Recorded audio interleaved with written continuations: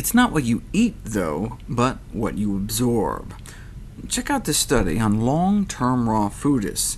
This study was done in Europe, so the average Western diet here wasn't terrible. 4 servings of fruits and vegetables a day, versus a better diet, 7 servings a day of fruits and veggies, both raw and cooked, versus a raw food diet, in which they ate, on average, a whopping 17 servings of fruits and veggies a day, leading them to have about 3 times the beta-carotene intake.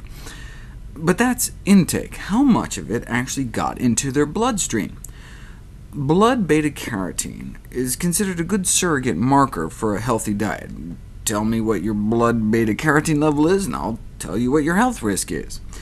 So who had the most beta-carotene in their bodies? Those eating 4 servings a day, 7, or 14?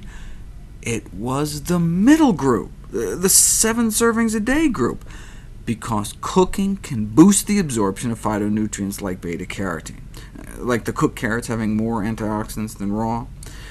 The raw foodists here were eating 17 servings a day, and basically had the same amount of this phytonutrient reaching their internal organs as those on the crappy standard diet.